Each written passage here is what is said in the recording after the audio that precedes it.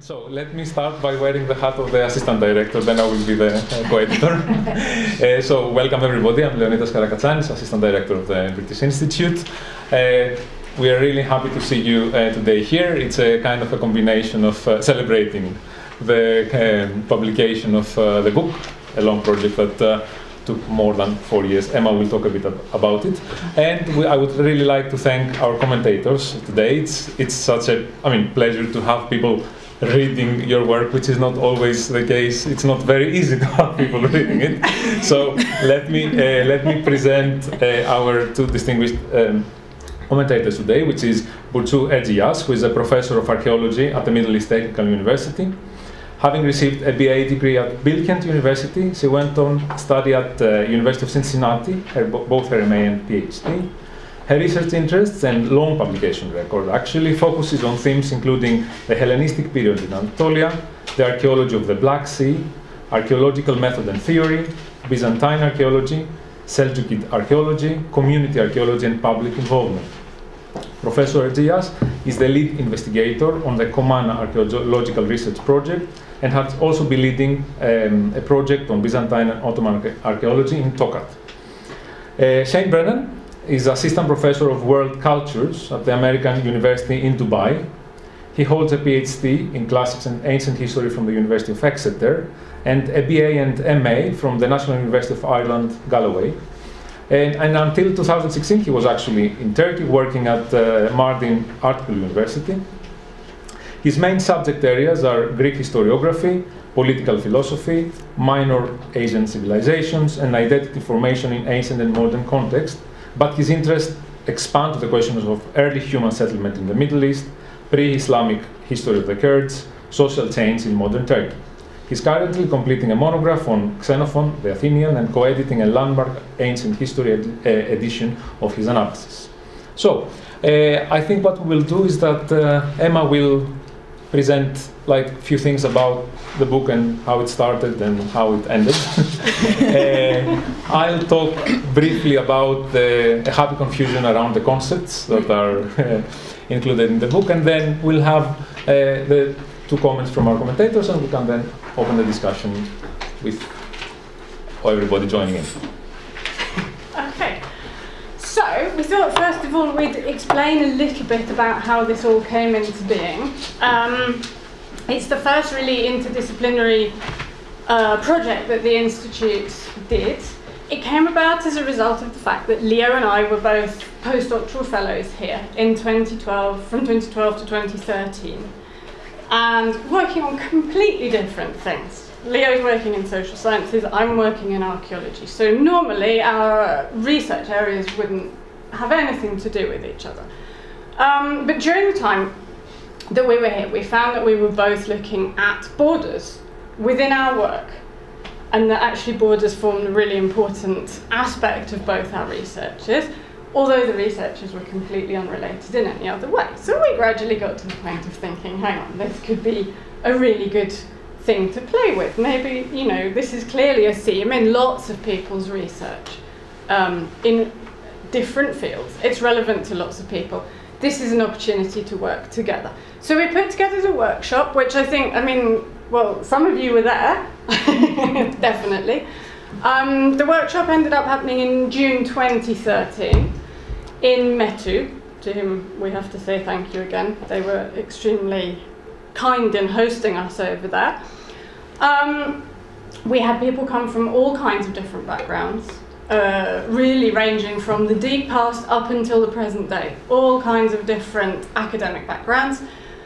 And it was a very interesting time. It was also the time of the Gezi protests, and Ankara was in a very, very difficult situation. And we learned a lot from that experience in its own kinds of ways as well. It proved to be an interesting period.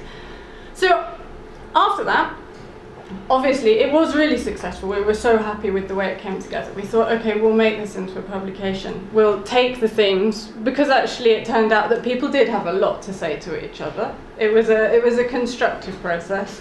People were seeing different perspectives on their own research. So we decided to make the volume. It's been a long time in coming. It's been a long process since 2013, published earlier this year, in fact. But we hope that we kept the spirit of the workshop, of the original workshop, in the book, and made a good reflection of what we achieved in that initial work, I hope, within the chapters of the book and within our introduction, where we tried to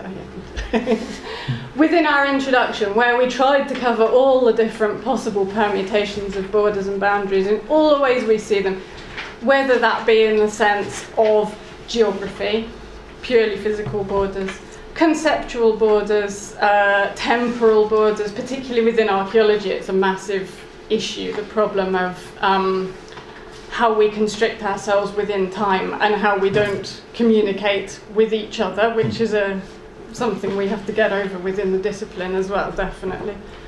So we hope that, well, we think it's been very successful. A long process, but a fruitful one. And the resulting book is the first interdisciplinary publication of the British Institute, so we're proud of that too. It's a new direction. Good. So, starting this work as editors, we had a dilemma in front of us. Should we clarify a mess or not? Can we clarify a mess or not? Borders, boundaries, frontiers. Do they mean the same? Do they mean different things? Can we make them make sense by meaning different things or not? Initially, I mean, if before someone gets into the bibliography, there could be, the initial approach would be, yes, these are kind of similar things, but we can find different ideas in them. Well, by going into the bibliography, one finds this. At the beginning of the 20th century, geographers were trying to make a classification between them. So frontiers was the more abstract notion, and boundaries were used to delineate the specific boundaries of nation-state or geographical boundaries of unities. Things seem to be going at a kind of towards a conceptual clarification, and many people had written that we need to finally sit down and decide what we mean by using these terms. Social anthropologists and cultural anthropologists at the mid of the 20th century and later reversed that. Boundaries was the most abstract notion, and borders and frontiers became in their work the more specific ones.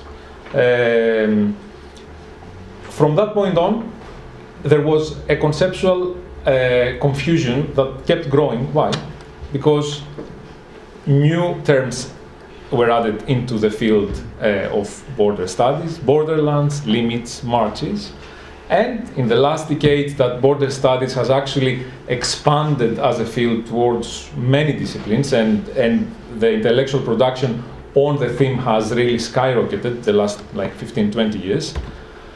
New metaphors started being part of borders as concepts, like borders as tide marks, borders as overheated, as capricious, as roughly hewn or fuzzy, or new concepts like the idea, very, very interesting idea of ordering, showing how the borders create regimes of order in specific places, or again frontier zones, or the interestingly complex idea that I tried to pursue in my own work, frontiers and difference.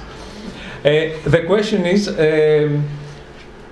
we were not really sure what to do. In the edited volumes that have been published in the field, there are two approaches. One approach is that the editors decide to say, we will clarify what we mean by frontier border boundaries, and then the authors do not what the editors decided to conceptually clarify as. The other approach was for editors to say, well, these are used interchangeably, so it doesn't really matter. I think we followed a third path, which is considering this a creative confusion. And by saying a creative confusion, What we meant is that we let the authors work on their themes by following their own clarification, or if they decided to use them interchangeably, to use them interchangeably. And then in our introduction, we kind of reflect on the way that terminology is used throughout the book. I think this was important because our aim was, as you see in the introduction, which is it has been handed over to you, we are trying to locate differences and similarities in the way different disciplines approach borders. So the important thing was not to impose a conceptual clarification, is actually to work through these differences and similarities. We hope that we were successful in this, but really looking forward to your comments now. So I will just return back maybe to this, so people can. Yeah. Thank you very much, and good evening, everyone. I would like to start, of course, by thanking Emma, Baysal and Leonidas Karakatsanis for inviting me to provide a commentary for this new book, Bodered Places, Bounded Times. And this thanks is due to several factors. First of all, of course, for encouraging me to think about these very complicated concepts in the context of my own work, on my own fields of interests within them. Secondly, pressuring me to read a book cover to cover, which is an opportunity we rarely give ourselves, actually, these days due to overloads. And they sent me this valuable piece of scholarly work as a gift, which is always a plus. And finally, for giving me the chance to become a part of the British Institute's community once again for this beautiful event.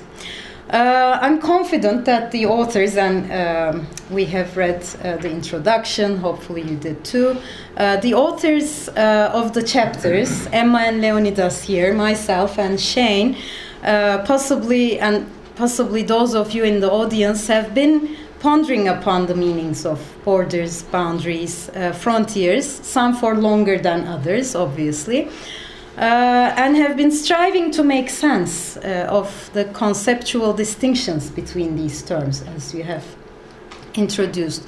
Both Susan Sherratt's preface and Emma and Leonidas' introduction very intelligibly discuss these concepts, both linguistically and conceptually. These discussions travel between modern-day conceptions, disciplines which deal with borders, to name a few: social anthropology, social geography, political science, archaeology, history of art, and political developments that had an impact on the perceptions of borders, as well as the development of the field of border studies, which is another important aspect that comes up with the book. The final destination seems to be the recognition of a growth in the interdisciplinarity and collaborations, and as well as dialogues, and development of a new discourse as a result. The interdisciplinary nature of the topic is inevitable, since any kind of border or boundary in the past or today involve either geography or history, politics, identity, cultures, people, wars, nation building, settlement patterns, self-definition, restriction, deprivation, migration, and this list just goes on and on. These are the, those I could pick up. This interdisciplinarity, I think, is very well reflected in the chapters of this book. The book and the symposium, I suppose, was designed to include a wide range of topics twirling around the issues of borders, boundaries, and frontiers in a wide chronological framework, though limited to the borders, the modern borders of, or the borders of modern Turkey. The choice of Turkey is also meaningful, I believe. While, as Sherratt mentions, it is a tired old cliche to characterize Turkey as a bridge between East and West. Rightly so, she draws our attention to this median position even today, between being considered, she says, a Near Eastern, but I like to call Middle Eastern country, or a European country. This bridge position, also taught at schools, and some of you are probably familiar with this, to be a great advantage and a driving force for developing and maintaining a significant role in world history, those big words talking about the geopolitical situation of Turkey. I believe, in my opinion, disadvantaged societies through centuries, creating challenges to define, maintain, redefine, and procure acceptance in these lands. While this difficulty reiterates today in the socio-political and economic spheres, there seems to be some hope in academia, and the book is, I think, the evidence for this hope. Emma and Leonidas masterfully brought together, as they promise, archaeology-related disciplines and socio-political science in relation to the study of borders. The difficulty of such a topic for archaeological study seems twofold. One, in the theoretical discourse itself, and the other in the available relevant evidence, which limits us in a way how we look at these terms. When we are, for example, asked to describe our specialization, and I was also, listening to you, introducing me, we are expected to present it in a geographical as well as in geographical borders and maybe chronological boundaries. And this is what we also expect from our students when they propose any kind of work, a paper or a thesis. We ask them to say where and when, describe, be specific. So this is so we have to kind of say where we work and also which period is concerned. And even in its simplest form, it contains already several layers of boundaries in archaeological work. Sometimes we use modern political borders, such as I work in the northern Turkey, or at other times we use borders of the past. I work on the Pontic Kingdom, also creating a border, a boundary. When there is no recognizable political entity in the period on which we specialize, that's a bit more difficult. Then cultural boundaries lend a helping hand. Those cultural boundaries distinguished through the spread of material culture, a legacy from culture historical approach in archaeology. The first two chapters, therefore, Baysal and Karakatsanis, provide a much needed critique of the discipline and its nowadays involuntary servitude, I like to say, to artificial boundaries, as well as boundaries embedded in the archaeological thought itself. Most of the rest of the archaeological chapters deal with some sort of confrontation. Some, like Link, Robinson, and Copperal, present physical manifestations of borders through topography, architecture, and other markers, provoking the creation of symbolic borders, such as perception of massive Taurus mountains for Assyrians and Urartians, or likely the portrayal of the Taurus or Zagros mountains for the Muslim and Christian authors of the 7th century. Borders rarely appear in archaeological chapters as actual lines, but various terms seem to emerge, and on your last slide we had some of them. I picked one, and that's conceptualized borderland. This is probably the most preferred definition for areas and peoples in between, let's say. And authors seem to share the opinion that border zones or borderlands, in a way frontiers, are cross-cutting networks, a term devised by Lightfoot and Martinez and developed here by Manner. They are also complex zones of interaction, hybridization, placemaking, and products of political imagination, as Harmanshah puts it. Differences in the perception of these borderlands depend on varying political agendas and differences in needs of different societies, as manifested in, sorry for my spelling, Chersanovska's study of the encounter of the Hittites with Azi Hayasa, or the recognition of zones of mutual interest in the Lydian and Ionian case by Hill. The fluidity lies in the repetitive process of alienation, negotiation, and integration, resulting in fluidity, another fluidity, in this time identity of individuals as well as groups of people. Rodriguez opens the way to Madsen in his quest to understand redefined political borders and readjusted social borders as a result. Now, the last 4 chapters of the book, which are the non-archaeological chapters, attempt to create a link, the sought for link, between archaeology and sociopolitical sciences. All but one develop their arguments over actual physical borders, which is different than the archaeological papers. Their intersection with the archaeological papers, however, lies in the fact that in all of these papers by Muhik, Vukov, Oseiran, and Herzog, another list of terms, identity, ethnicity, ideology, solidarity, negotiations of one sort or another, and memory play a part in the effort to understand borders and boundaries.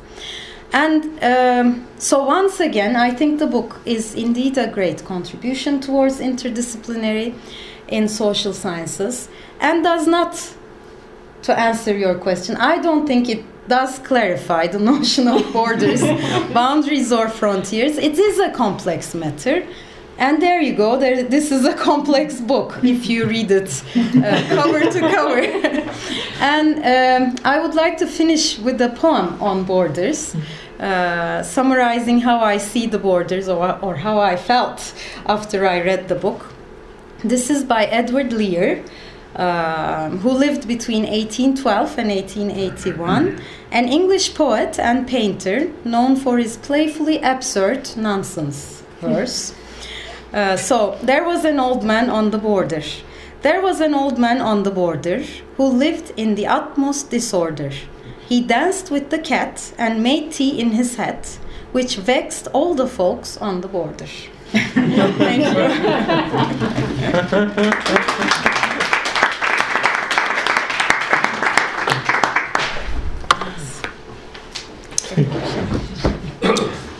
Well, I'd like to start as well by thanking Leo and Emma for inviting me to participate in the launch this evening.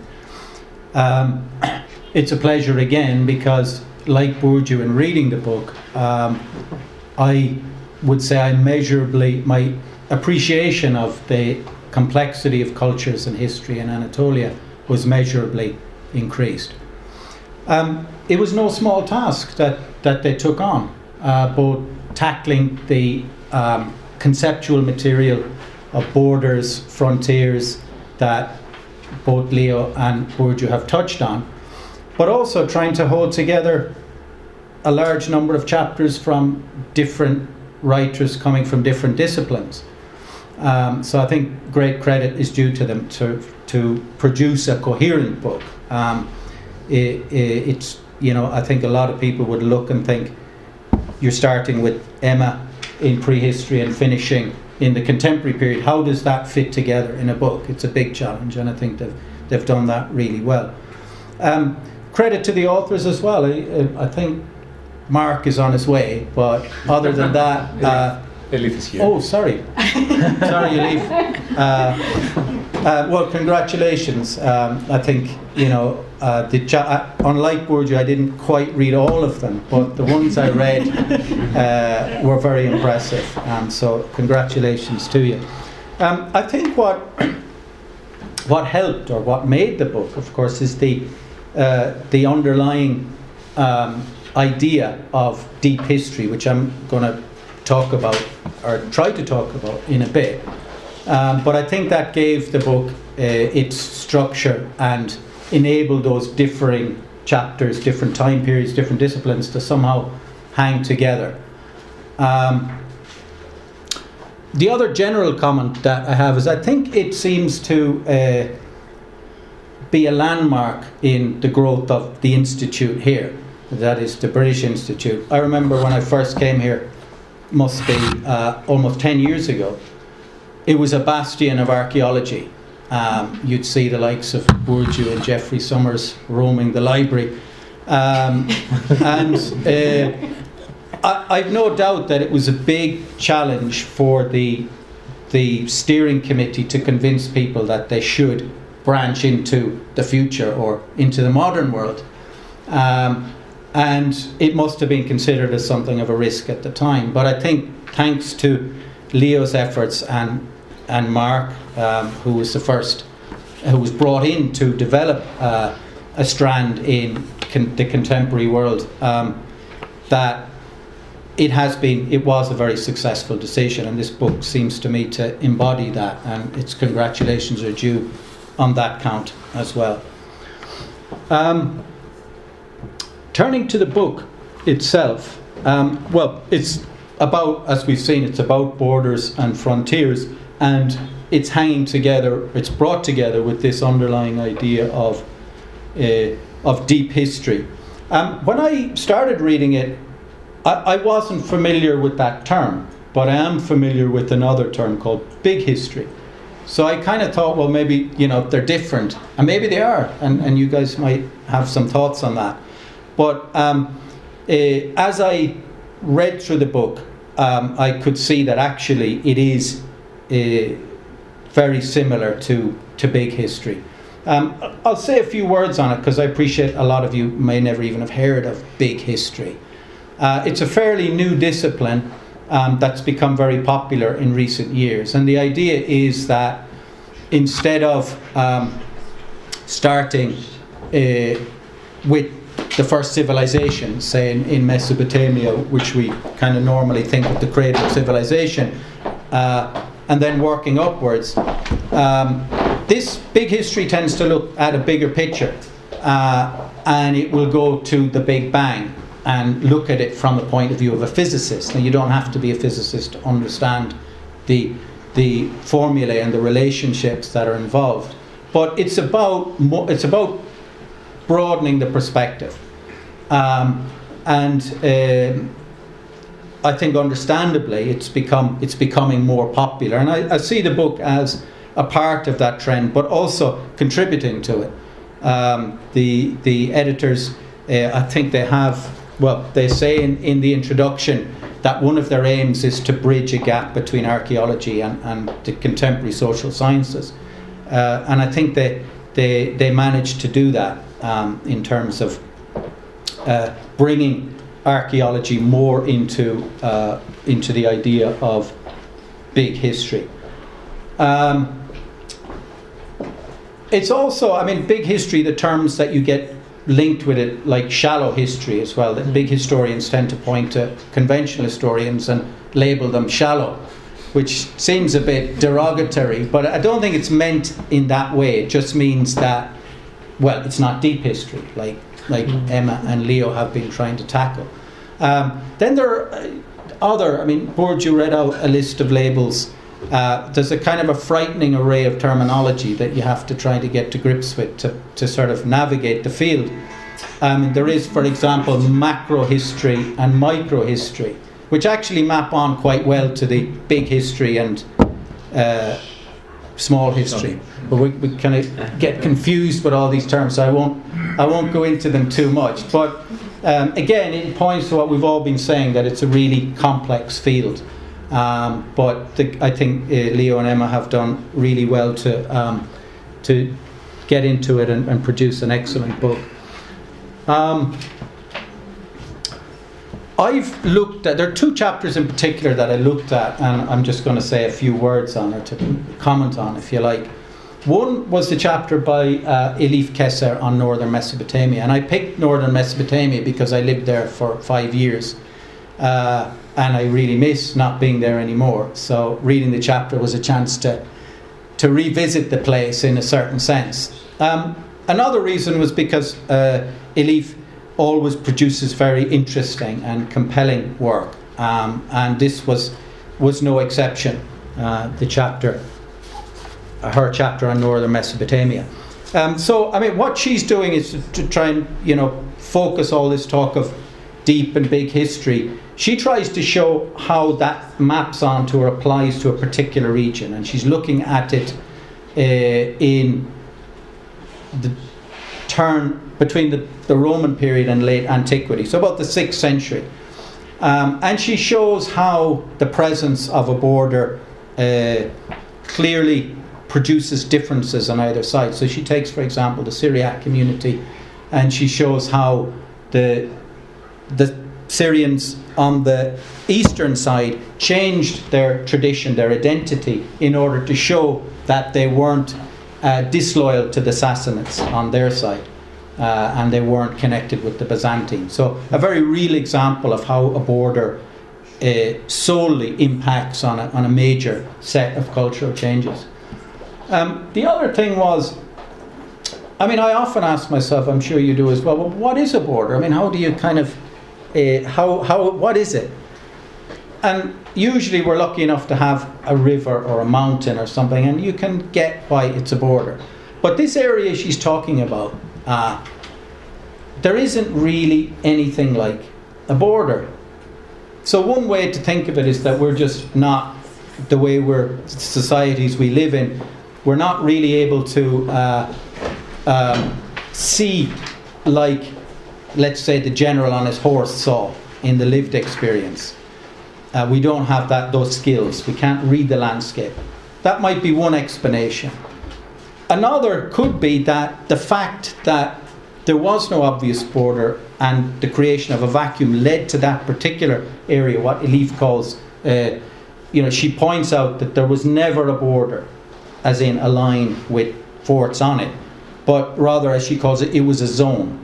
And I think the presence of that zone, a big zone of conflict, was because there was no obvious border there. So the absence of a physical marker led to it becoming a very contested zone, which it still is today. The area is still a very contested border area.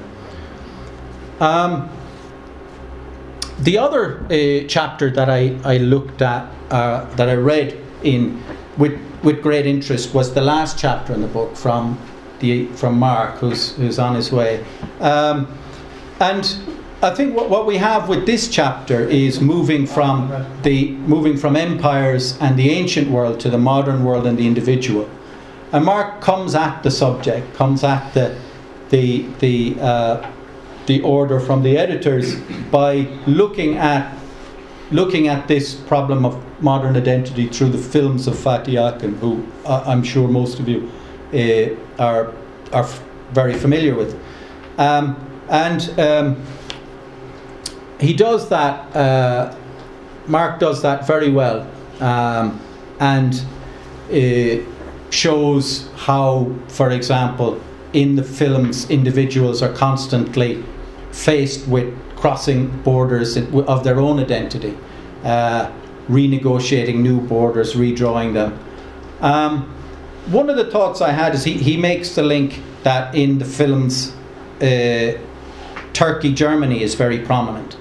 And that seems to be a recurring reference point in other Turkish artists as well. For example, Orhan Pamuk's book Snow, the lead character is going back and forth between Germany and Turkey.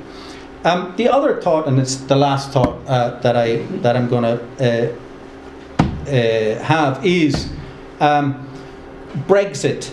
Something about reading it came to mind. I'm not quite sure what, and maybe people here will have ideas of how this work fits with it. But what I did realise today, thinking about it, was the book does equip us better to understand the very complex issues that surround that phenomenon, and it shows us how relevant borders, hard, soft, whatever way you want to call them, still are today. That today, as we speak, that there's this great crisis in Europe, fundamentally about borders. So thanks again for giving me the chance to talk here and read the book, and congratulations to both of you.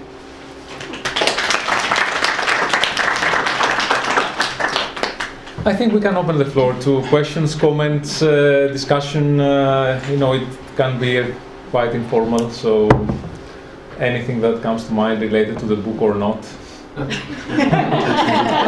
To the borders, it could be still related, let's say.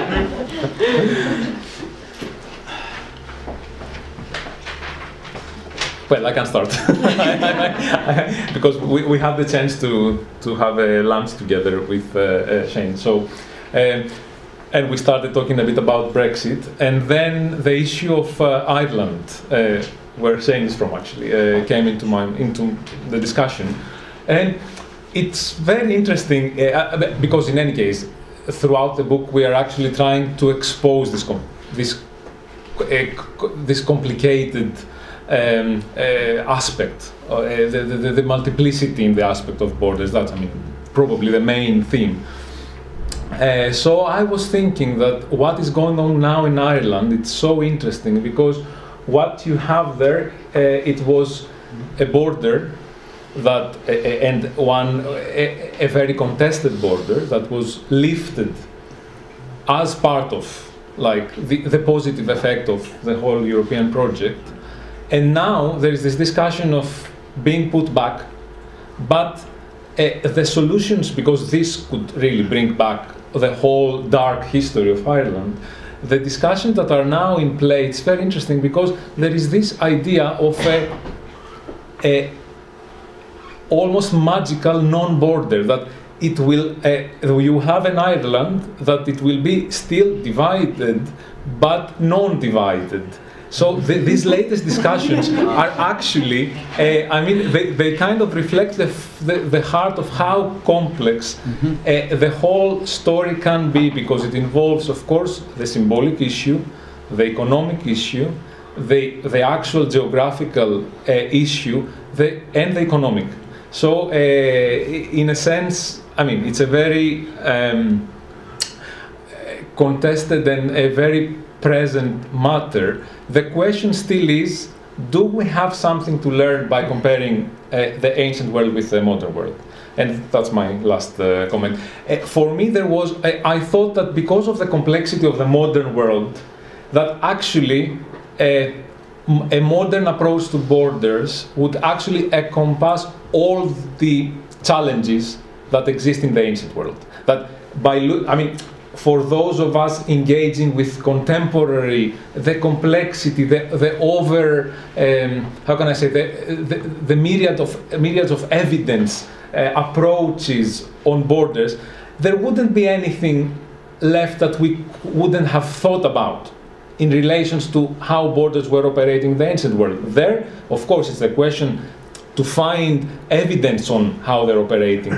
But for me, the big surprise and the very positive outcome of this comparison between these extreme ends was this idea that is specifically present in the Hittite chapters of two entities that, because of their difference, they share a border which is different from each side. And what I mean, when you compare the Hittite state, which is a state, which demarcates its borders, with what lies in its northeast, which is a non-state. It's groups that they are connected in a way. What you have there is one border that are multiple, because the people see it not only as a different entity. For the Hittite state, it is a border. For the other side, it's not a border. It is a zone. It is. So this was for me a kind of the big revelation in all this process of dealing with the book. So I think we stimulated the first question. Oh yes, certainly. Well. Actually, I was thinking about that earlier. Because I think we have a new crowd tonight. State your name, because we are also recording. Yes, Giray Sadık, associate professor, and I'm political scientist. In terms of the borders that are complex, we are on the same page. So in that regard, you hit the nail. But still, there is a choice to make, and it's with earlier commentators related. are we going to make it more complicated, or should we try to simplify it? And here there is an American saying, I'm not sure, probably you've heard it. Good borders make good neighbors. That's end of, not the end of quote, but that's the quote. Here I am asking you,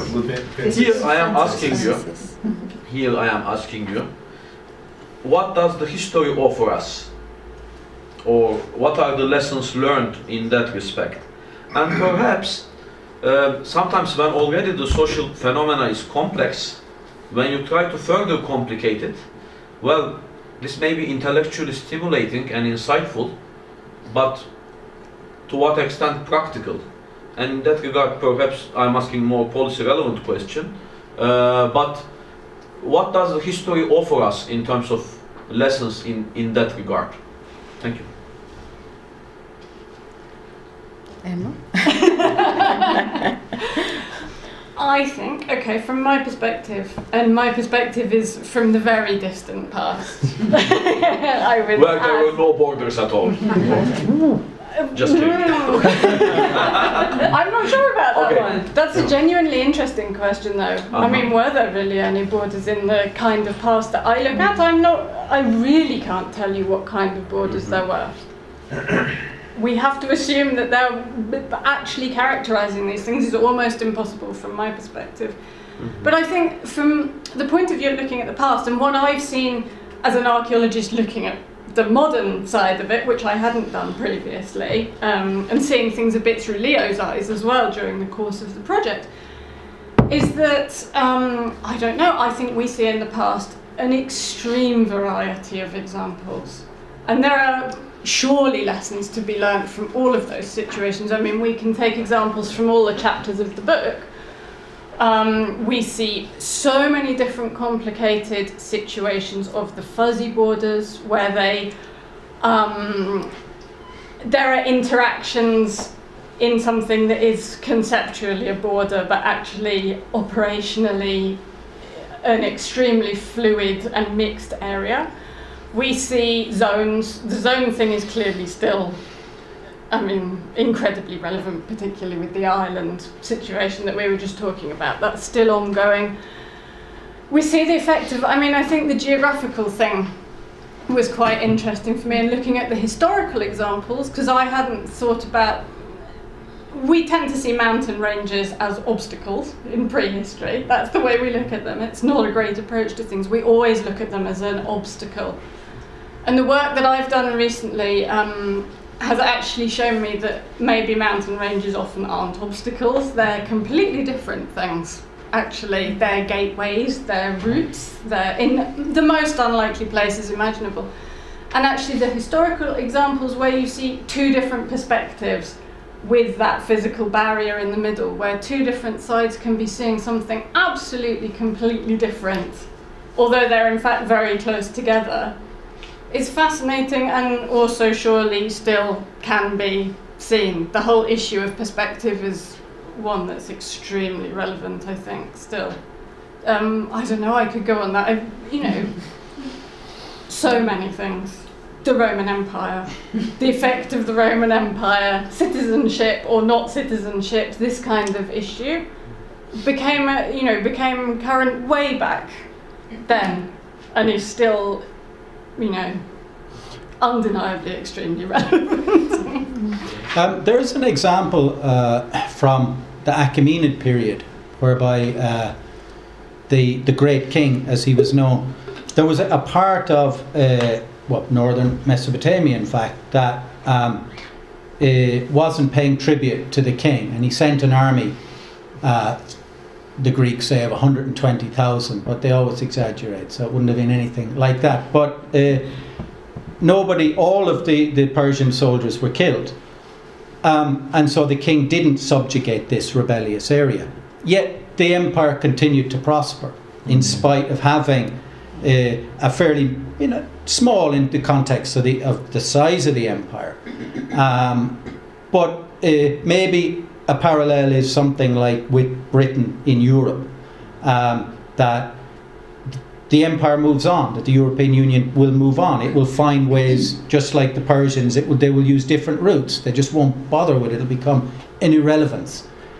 So maybe that's something from the past that indicates to us what the future might be like, which isn't very positive news if you're English.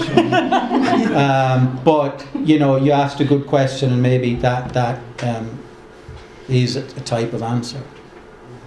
And just in the modern context, you also have similarly Nagorno-Karabakh in I was getting mixed up. It's in Azerbaijan. It's in Azerbaijan, but controlled by Armenia. Yeah. So maybe that's an even sharper instance. Can I add something? I think two ways of answering. The first is about the complexity issue, because this is the only thing that there is an Indian historian, Partha Chatterjee, has written on nationalism a lot. He says a very nice thing. When I wear the hat of the political social scientist, my answer to questions is yes and no. When I have to wear the hat of the activist, of the political advisor, my answer is yes or no. Yes. So our role here is to expose complexity. And whenever we are called to decide as activists, as political subjects, as voters, yes, we will be yes or no to borders, to anything. The other issue is that I had the chance to be in New York for a few weeks. Big chance, that was a happy coincidence. And there was a public exhibition throughout the city by the Chinese artist, Ai Weiwei, it's called Fences Make Good Neighbors. It was actually ironic. In the sense that I think when we spell out the word border, we usually mistakenly think of it as a snapshot. So we say border, I mean, that's the mental image, right? Border. Like a wall or something. Or a static thing, that it's there. I think the moment we start making science about borders, it's all about challenging, lifting, reposing, changing borders. I mean, the moment you look at it, so can we come up with a normative thinking that borders are good or not? I think we can't. It's the same thing as if thinking whether history has ended or not. Probably not. So products can be the start of peace, but also the start of war. So case by case, I would say. But thank you for stimulating such an interesting debate. Yes, and then at the back. Okay, I just was going to make a couple of comments, and one is, I think when we're talking about borders, which is this very conceptually messy field, something that helps to focus on is the question of mobility.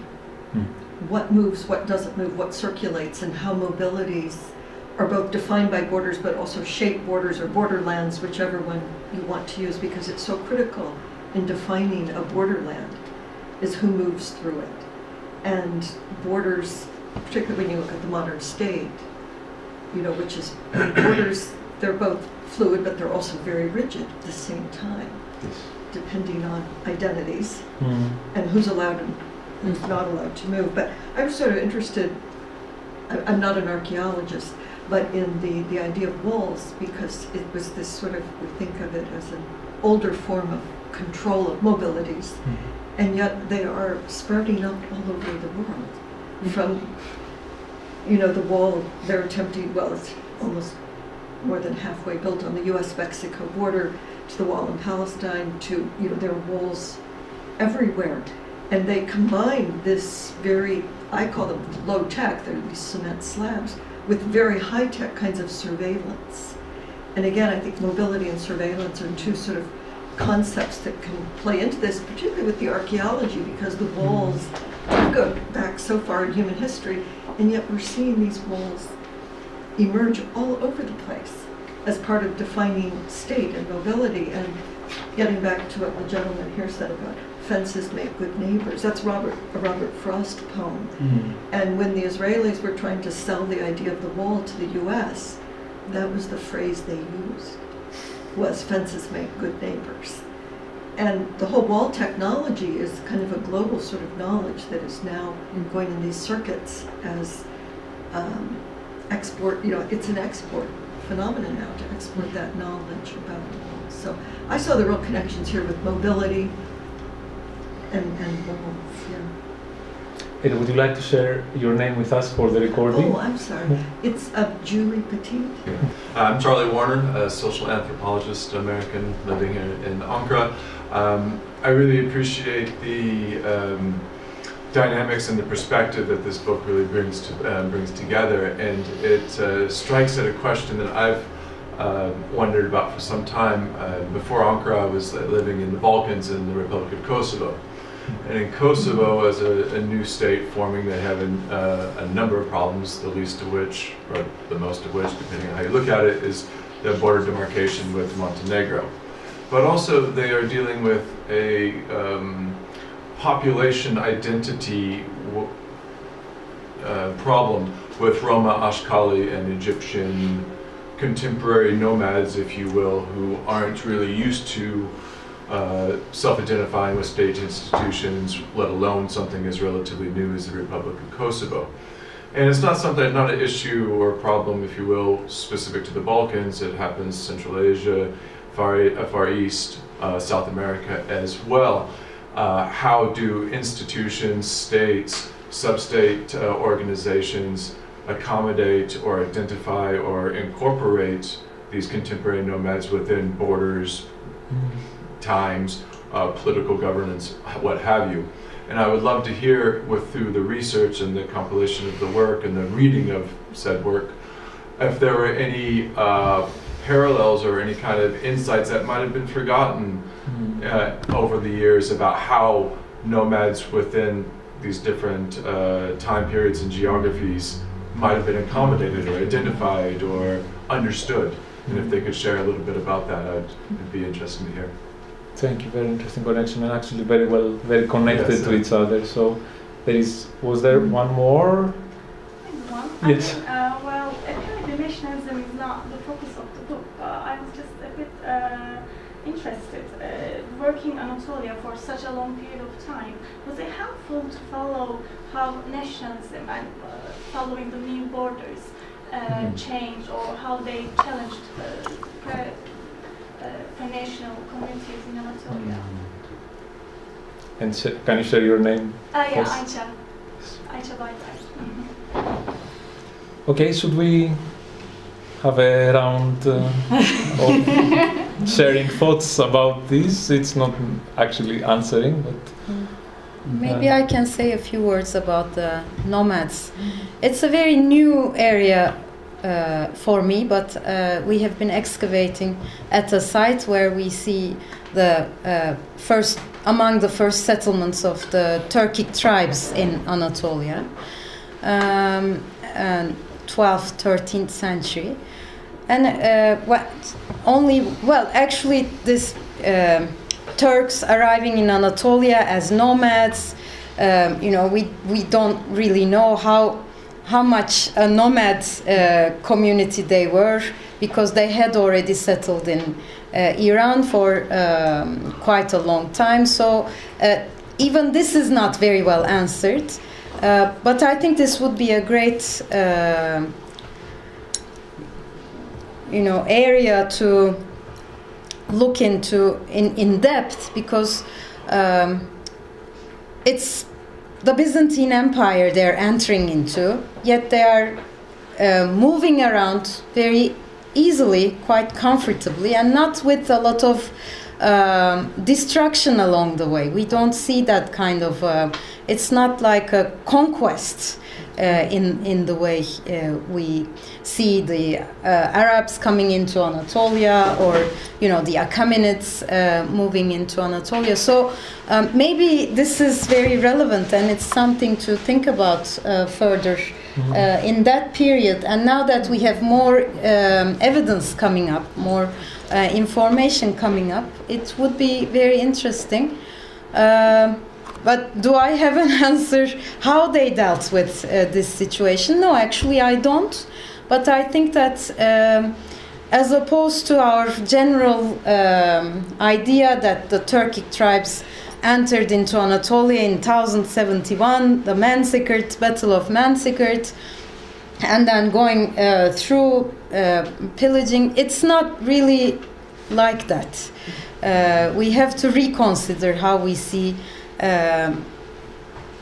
partly nomadic, partly military groups moving in, and how the Byzantines dealt with this situation. This would be a very good, I think, question.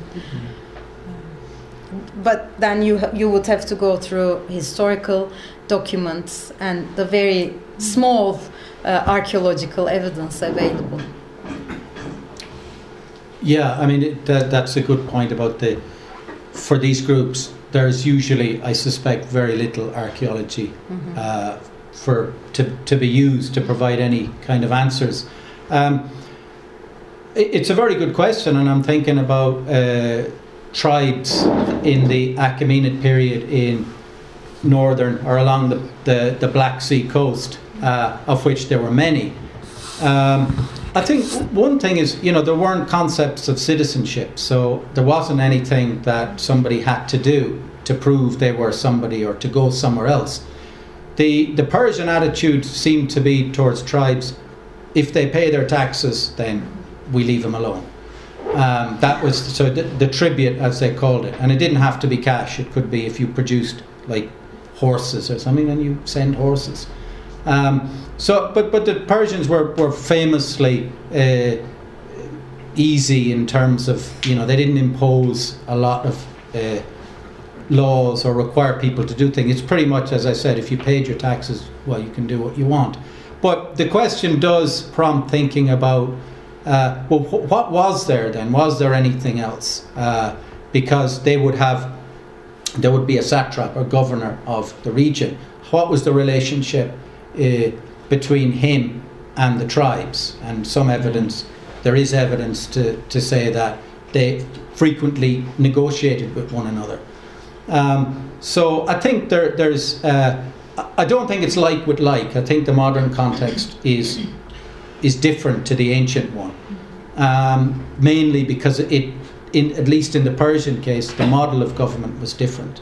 But I would guess that somebody from the Mosaniki or the Calibs or the Colchians living in the Pontus area could pretty much go wherever they wanted. I don't think there was anybody going to stop them or ask them who they are. There wouldn't have been a border that they had to cross. But if you entered their territory, then you could conceivably end up badly, as kind of lots of invading armies found. So that's just my perspective on that. Okay, so I can come at it from a very, very different perspective, which is thinking about the question backwards and thinking from the time when pretty much everybody, or actually everybody, was nomadic, which is what we're looking at in, say, the Epipaleolithic period, Paleolithic and Epipaleolithic period. And we're only just beginning to get to grips with this. It's particularly interesting in Turkey to see how this worked, particularly, as I was saying, with relation to things like mountain ranges and things that we see as massive obstacles that actually the new archaeological information is beginning to show us were not obstacles at all in the past, or were considered to be absolutely okay and part of the way that life flowed, I suppose. And I mean, it's a very much a work in progress, this field, but thinking about how those people who constantly moved through the landscape and presumably interacted with each other as different groups as well. I mean, we don't really know how many different groups, or I don't even know how we would begin to think about how many groups there were in Anatolia, say, in the Epipaleolithic period.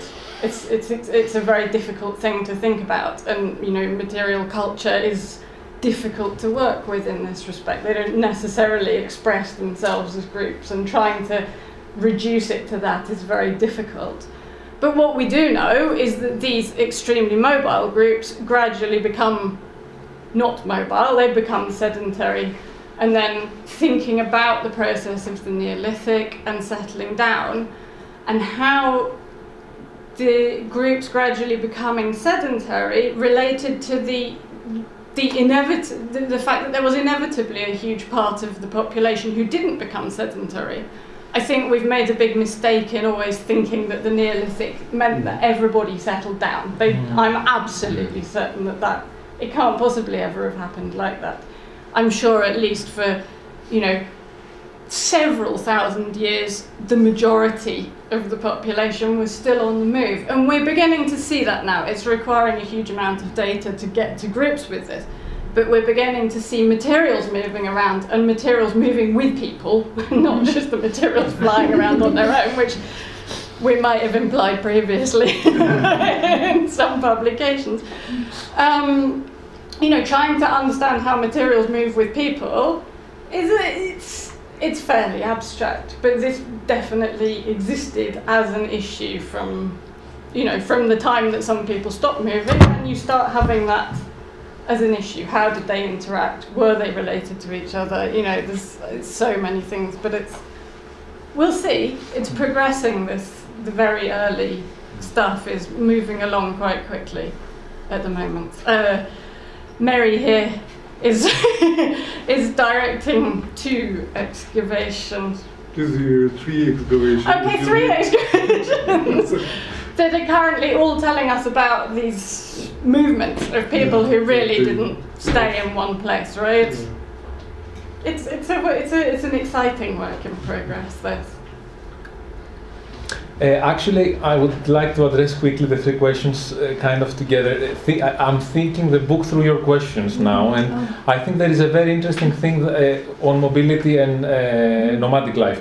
First of all, if you think about it, how the book develops, mobility as the main issue of chapters on borders evolves the moment we start speaking about modern times and about the experience, because border as an experience is an experience of mobility. So if you think about it, actually it's the last, really the last 4 chapters that, because it's chapters that deal with the people themselves, and not the evidence about borders, not the evidence of dead people, but live people who can share their experiences with the researcher. Nomadic, I'm just thinking through it, but I think there is one very interesting case that Oserian makes. Can we see displacement as a forced nomadic life? For instance, the Syrian, what she presents about Syrians in Turkey is a continuous journey back and forth by trying to reach somewhere. But since this reaching of that somewhere is continuously prolonged, you actually have nomadic life.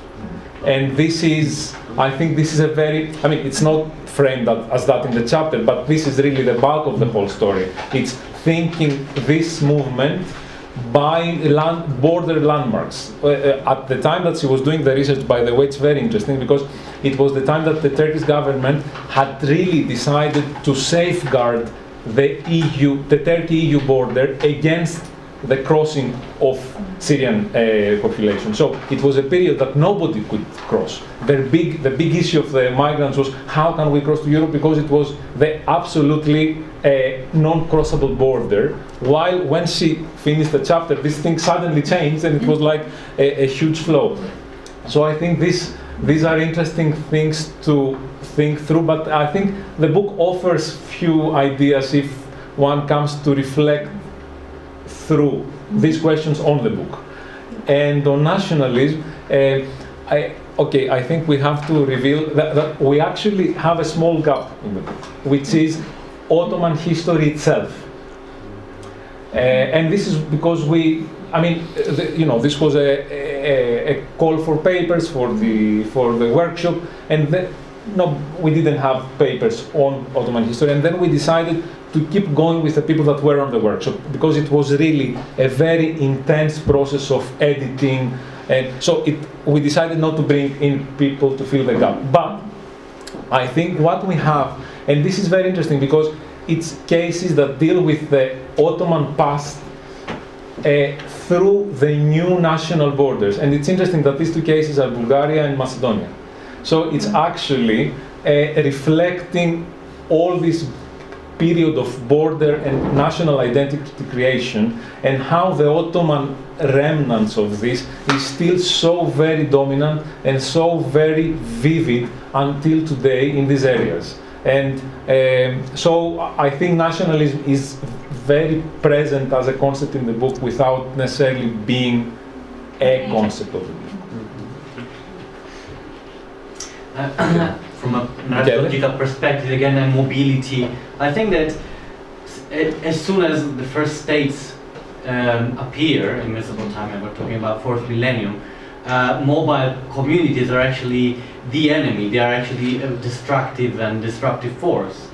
And in fact, I mean, throughout time, states have tried to sedentarize them. I mean, the Ottoman state did it, the Romans did it, and because once they are settled, they are much more controllable. But when they are mobile, you don't know what they can do, where they are. And I think that throughout Near Eastern history, they are a cross-fertilization force, because since the time you have the first wall, actually, is the first sort of known around the settlement, but regional wall, is called the Defender of the Amorites. It's 2200 BC, is against these nomadic communities in Zagros. They are trying to get to Mesopotamia, and I mean, the wall doesn't really work, because after 10 or 15 years, the whole of southern Mesopotamia gets invaded, and the Amorites start a new sort of cycle of they settle down and they start a new cycle. So,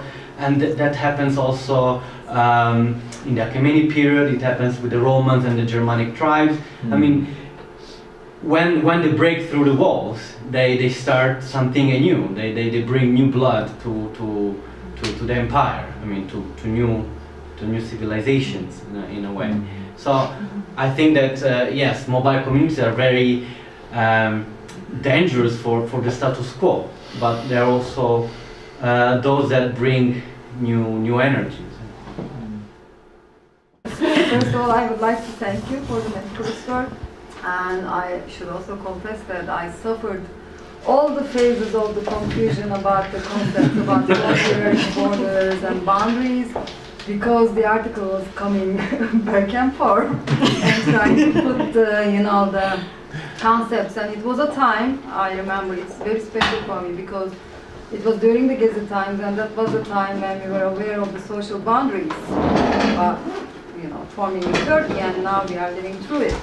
But to me, I think it was very clear, because of course, I mean, I spent a lot of time thinking about those concepts, but I'm still coming up with the clear idea that when we are talking about the frontiers or the boundaries, we are talking about the social concepts.